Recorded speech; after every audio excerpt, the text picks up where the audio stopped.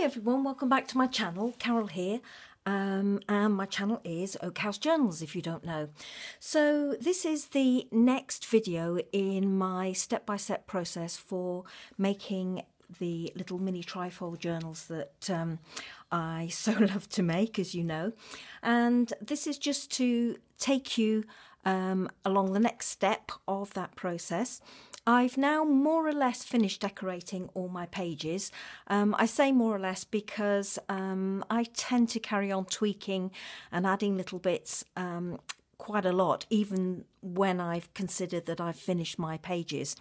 And that can happen right up to the very last minute before I send out my my journals.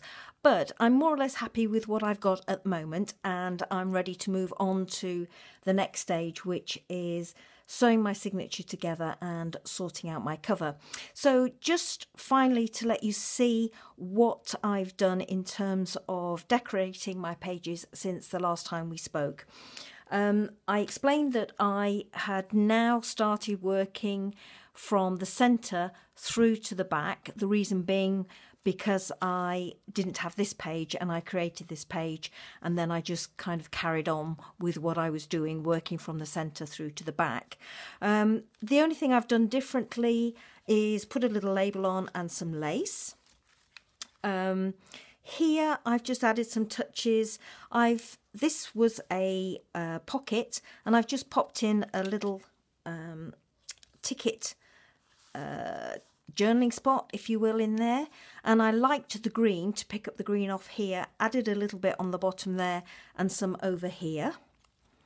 Over the page, I don't think I've done anything different here from the last video, but I have done something different here. This was magnetised. I've just put in two little tiny vintage tickets in that pocket, and the two tags that I had in there, I just decorated those with some remnant rubs and tied off the long threads to create slightly smaller ones, and instead of popping them behind, they are now located in the pocket. So that's that.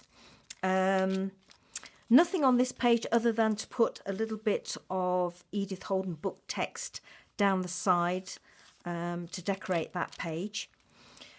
This page I hadn't done anything with, it was just plain book text, so I've created a lace pocket and this tag to go in it. So the backing, as you can see, is a computer card layered up with some Edith Holden book text, an image, and a little bit of collaging at the bottom with some tiny tags, this one in German, this one plain, some lace down the side, and flipping over there's just a little bit of carbonized letter and a bit of lace there. So that now decorates that page. Oh, had I done anything here? I can't remember, to be honest. I'll run you through it. This is just a glassine bag folded in half, laid up at the bottom with some book text, some lace, the word believe. I've got a journaling card in there which I've stitched, inked, put a bit of lace and collaged on the back. There we go. And that goes in the back pocket. It can go in the front pocket. I've started getting to the stage now where I'm not filling all the pockets, I'm just leaving them. I may well put things in, but she's becoming a chunky monkey, so this is when I have to start reining back in with the things that I want to do in or on my pages. I've done a little bit of fussy cutting here just to make a point of interest on this page, little bit of lace across the bottom, and again here down the side here, so Edith Holden image, zigzagged to make a little bit of a franking page scenario with some book text and some lace. And then this wraps around the page, and it's just a plain journaling spot using Observer book pages, and I've left this plain. Sometimes I get carried away decorating everything, so I think it's nice sometimes just to leave things plain. I don't know whether I'm right doing that or not, but sometimes I think you can over decorate, or certainly I can over decorate. So that's what it looks like wrapped around my page. When you open it up on the reverse, I've made this tag to clip to the page.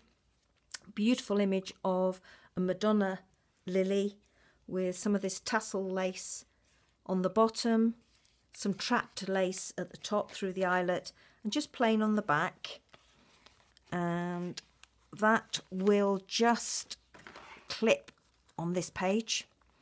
Then we have the vellum page. Well, I've stitched around that. I've left it plain. And similarly, I'm just going to close that down. And similarly on the other side, so when you open it up, because I just think this is lovely, and I liked the yellow images of flowers here. When you open it up, I've created a vellum pocket, and let me just move over to one side for you. I've created a vellum pocket, and there's a genuine Kodachrome slide in there with some remnant rubs on the pockets. And then on this side, I've again done some more fussy cutting of some primulas, and this tag. I think I've shown you this tag before, but I have to say it is my favourite. I love this one of all the tags I've created for this little album, this little journal rather. I love this one. I'm tempted to keep it, but no, it was made for this little journal, so in it goes. Some more fussy cutting on the reverse, Tracy Fox label. And I think I'm getting now to the stage where I've shown you these pages, but just very quickly, this I've stitched on. This is a lovely image. I've stitched it on. I liked all this on the reverse, so I've left it plain as is. And I have a little pocket here, which I've just put a piece of paper inside, some ledger paper for the time being. Now that is going to be a really difficult pocket to have anything major in it, because it will come very close to the spine.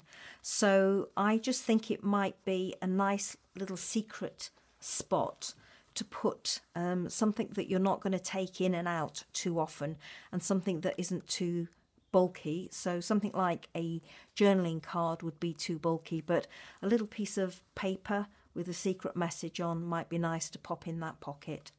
And then over the page, this tag I've made with some flag irises on, just plain, and that will clip on the reverse.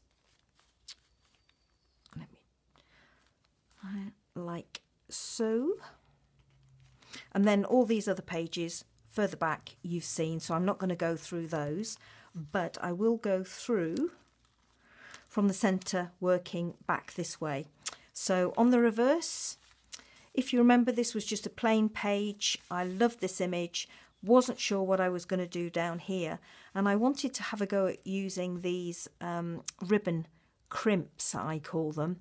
And because this is fairly fragile paper, it is Edith Holden, but it is fairly fragile, I've just put a whale tail, glued a whale tail tab at the top, so that these little silver paper clips don't mash up the edge of the paper.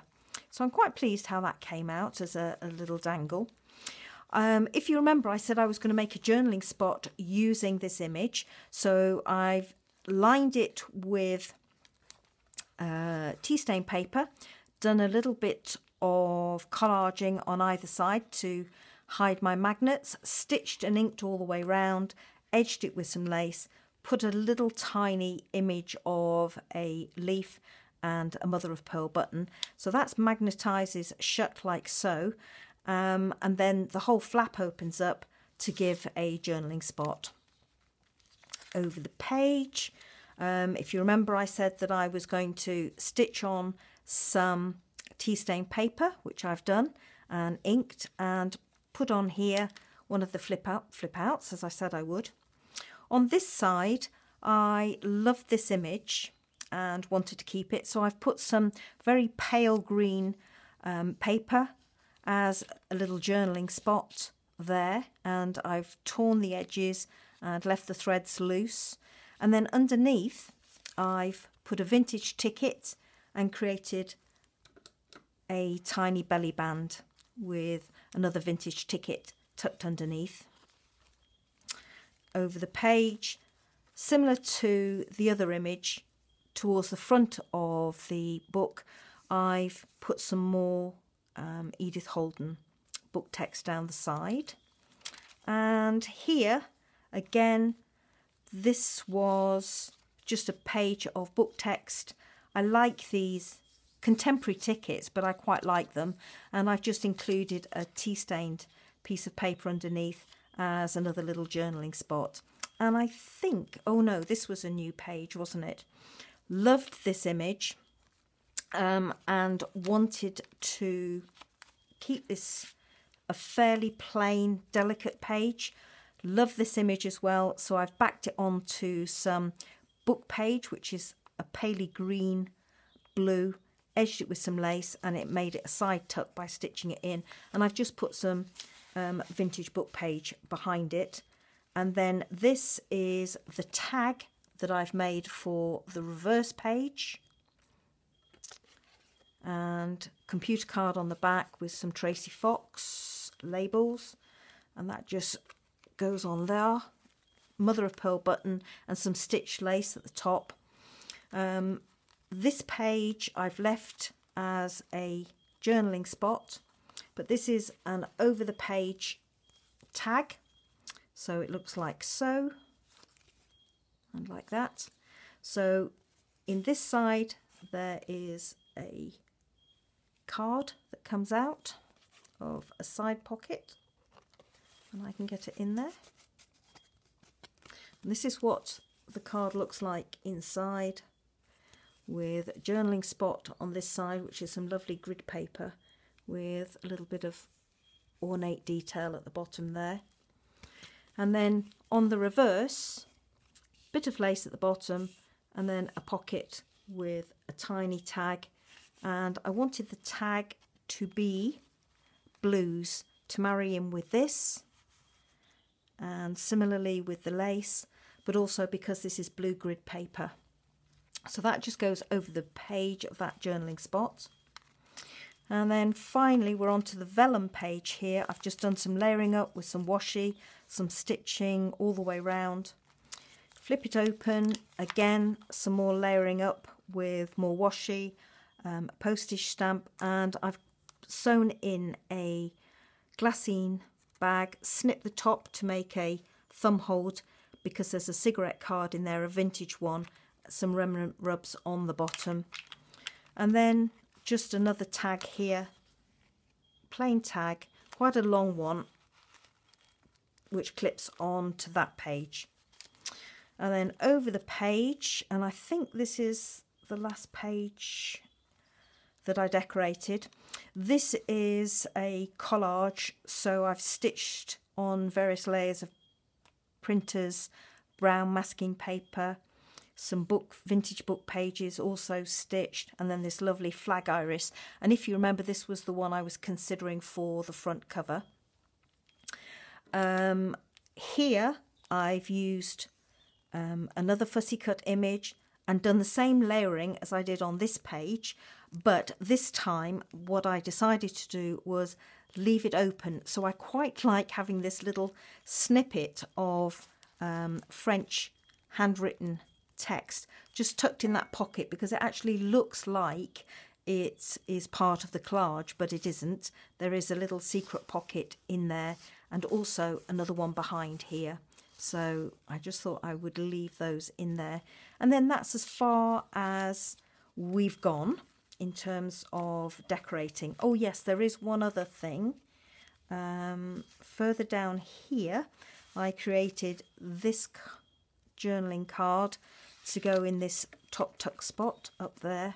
And on this page, I've included one of these little floating pockets made out of craft card and decorated the back and this has a little bit of vintage paper with some prose inside. And then I've done a fabric flip up to reveal that lovely orchid there. So that's where I've got to. I still might, as I say, do a little bit more tweaking in terms of the decoration. But what I do now is, if I was going to stitch my journal together, as you can see, she's getting quite chunky, so I have to rein in terms of anything now that I put inside her. But what I would do now is I would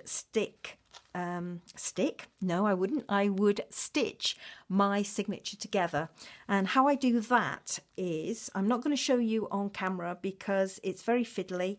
I've never done it before. I may do it in the future, but for me, I would not want to ruin this journal now after all the work that I've put in it over the last few days or so. I wouldn't want to ruin it by messing up on the stitching, and for me that is something that is really easy to do. So what I tend to do now is I will measure down the centre fold of my journal, and I will find, I'm looking for a pencil but I can't find one, so what I will do is I will use these C.xx. Can't get my words out today. Lord, I must be drunk. I will mark out roughly where the centre is, and then I will mark out about half a centre from my top and my bottom of my page, and put a dot, and then between the centre and the top I will find the centre point again and put another dot, and similarly between my centre and my bottom mark I will also find the centre and put a dot, and then those will be my 5 holes for my 5-hole pamphlet stitch. Now somebody has already asked me if I do 3 or 5-hole pamphlet stitch. It's entirely up to you what you want to do. I like doing a 5-hole pamphlet stitch. I like the thought that there are my signature is much more secure by having 5 holes in than 3 holes. I just think it gives a tighter binding or stitching if I'm doing that. So once I've put my tiny little dots in pencil down that centre fold, I use one of these. Let me just lift this to one side. I use one of these, and it is for bookbinding, and it is for making your holes in your signatures. You don't need one of these. You can make your own. I think Nick the Booksmith has done a tutorial on how to make these. I was lucky enough. This is one for proper bookbinding, and it was a present. So it's absolutely lovely and it's invaluable. I don't actually use this, which you can put in the centre of your signature like that and do your holes that way.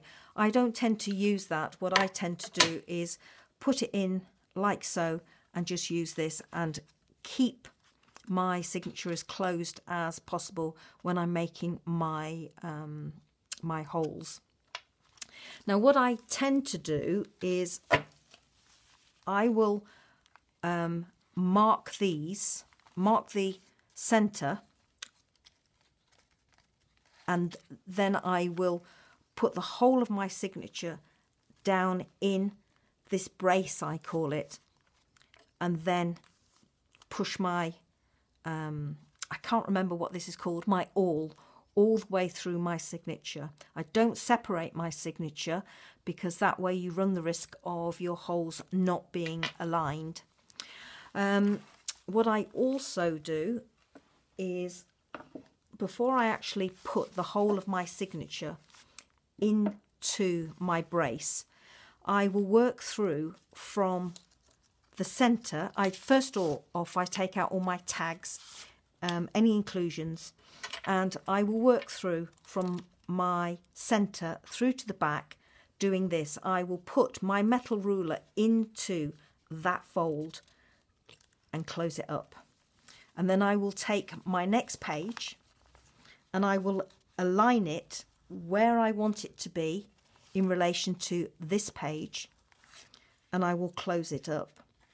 And each time I keep my ruler in the centre, maintaining the pressure all the time. And if I take my hand away from the left hand side where the fold is, I will grip it on this side to stop everything moving. And what I will do is I will work my way through, making sure that my pages are pushed as tight as I can get it into that centre crease all the time. And I will just work my way through front to back all the way, doing this, making sure it's pushed in tight. Tags come out, as I say, and I will just work my way through front to back. So I'm actually pushing slightly here to get a nice, tight, close pressure along this side. And as I've taken my hand away, I hope you can see my finger is white here. I'm holding this tightly. It's not red like that. I've got a tight grip on this to make sure I'm holding it in place and it doesn't slip. If it does slip, I start again. And that way I make sure that I'm just going to move this out of the way. I'm doing this to make sure that I get a really good tight crease of these papers in there. So as I say, I will work all the way through my journal doing that, my signature doing that.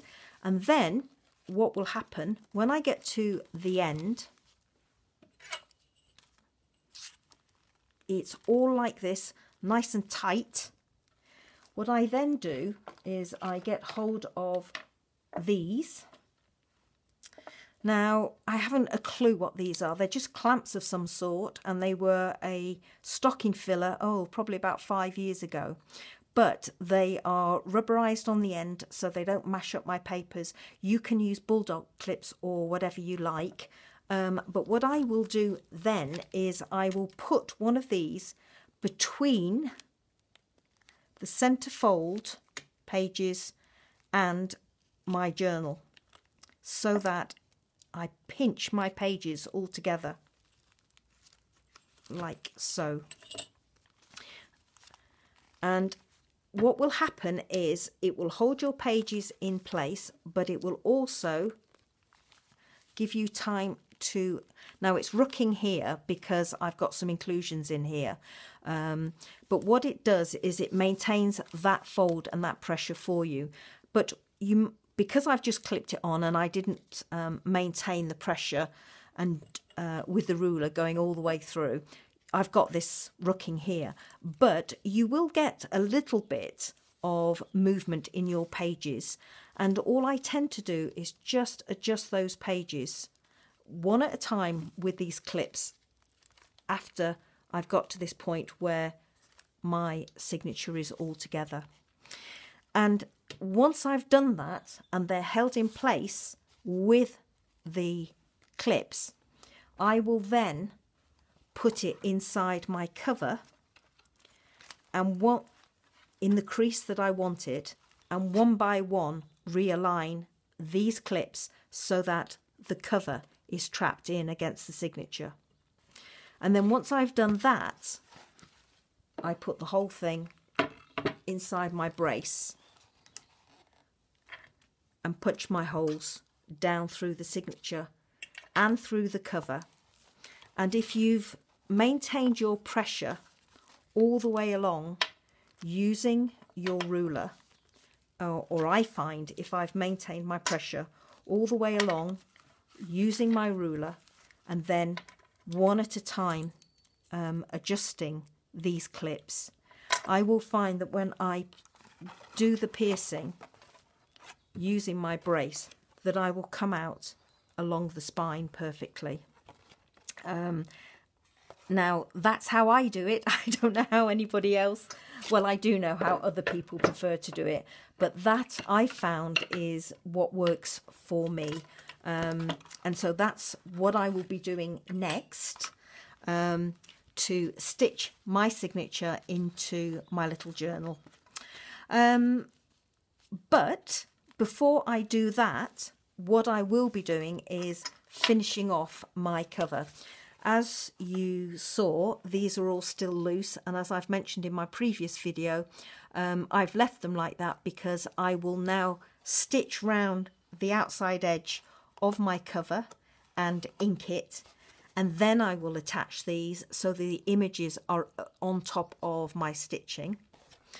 By stitching round the outside here, it will also stitch these flaps into place. But before I do that, I will put a bead of glue.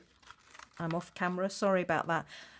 As I said, these flaps are loose at the moment, so before I do my stitching on the front side, I will put a bead of glue down the side of each of these and glue them in place so that it gives me reinforced strength, so that it's glued and stitched for these pockets.